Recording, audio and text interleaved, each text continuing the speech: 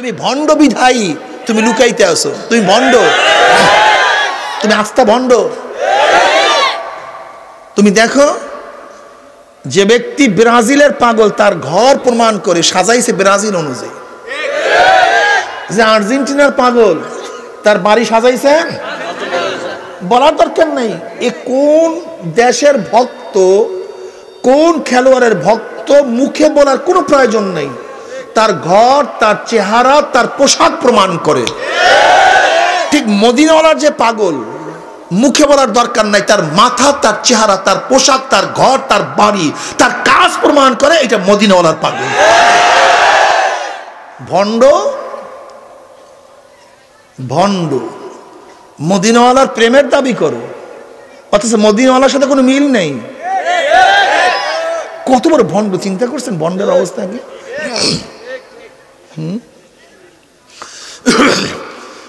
বন্ধু বন্ধু রঙের সাইকেল কিনে, এক রঙের বন্ধু, বন্ধু বন্ধু রঙের পোশাক পরে, বন্ধু বন্ধু রঙের কলম ক্রয় করে, বন্ধু বন্ধু রঙের মোটরসাইকেল কিনে, বন্ধু প্রেমে পড়িয়া এক ডিজাইনের পোশাক পরে। ঠিক যে ব্যক্তি মদিনাওয়ালার প্রেমে পড়ছে, ওই মদিনাওয়ালার প্রেমে পড়ার পরে টাঁট ডিজাইনের টুপি তার মাথায় উঠিয়া যায়, দাড়ি উঠিয়া যায়, পোশাক উঠিয়া যায়, ঘর সাজিয়া যায়। কথা সত্য না মিথ্যা? আল্লাহু আকবার।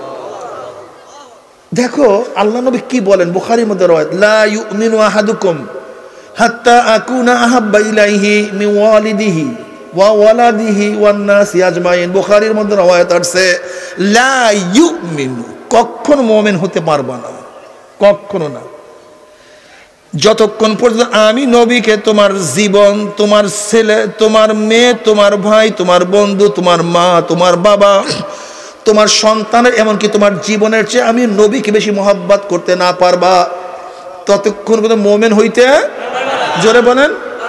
এখন মহব্বত কিভাবে করব? আল্লাহ নবী নিজে বলেন, মান আহাব্বা সুন্নতি ফাকাদ আহাব্বানি ওয়া মান আহাব্বানি কানা মাই ফিল জান্নাহ।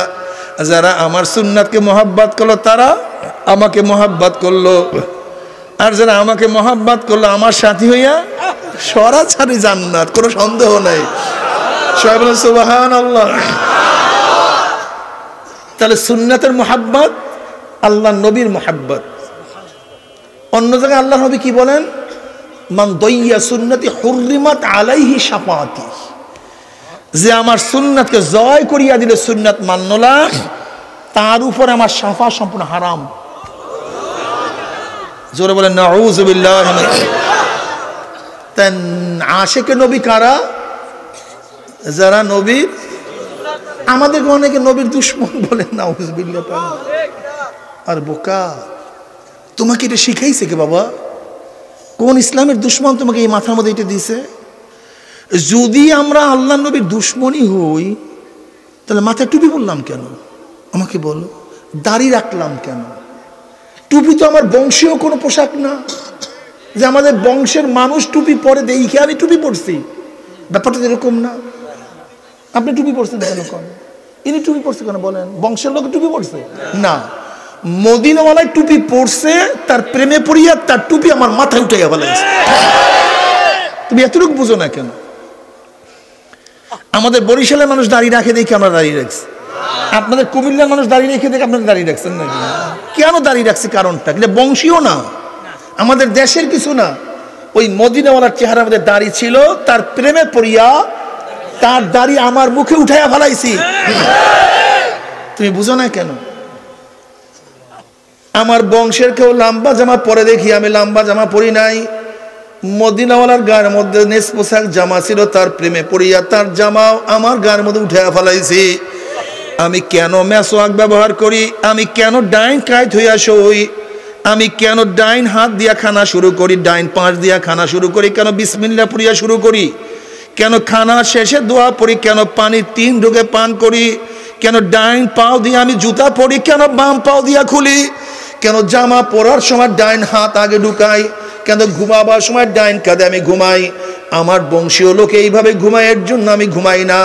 বরং মদিনাওয়ালা এই ডিজাইনে কাজ করছে, তার প্রেমে পড়িয়া তার অনুকরণ করতে গিয়ে আমার জীবন তার নমুনায় নকশে কদমে চালাবার জন্য চেষ্টা শুরু করিয়া দিছি। মান আহাব্বা সুন্নতি ফাকাত আহাব্বানি ওয়া মান আহাব্বানি কানা মাই ফিল জান্নাহ।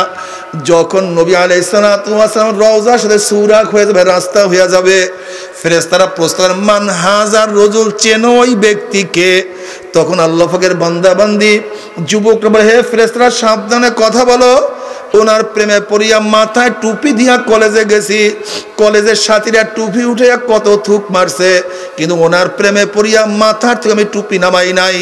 দাড়ি রাখি, ইউনিভার্সিটির মধ্যে গেছি, ইউনিভার্সিটির সাথীরা দাড়ি ধরিয়া কত টানা হেঁচড়া করছে, কিন্তু ওনার প্রেমে পড়িয়া দাড়ির মধ্যে পোষ লাগাই নাই।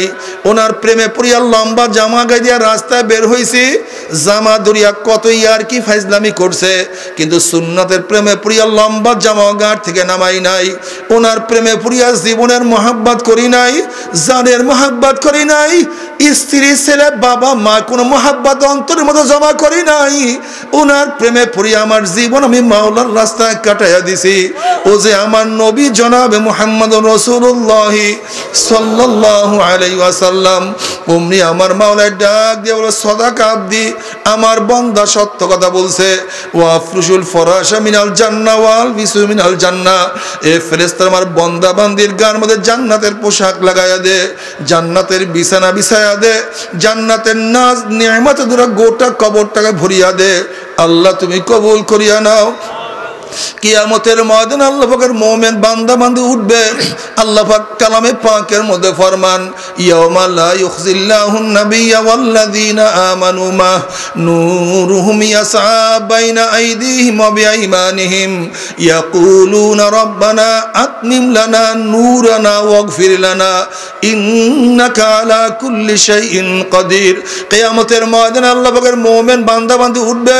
কিসের কিয়ামতের ময়দান, কিসের মিজান, কিসের পুসরাত, কোনো হুঁশ থাকবে না, বরং তাদের ডাইনে নূর,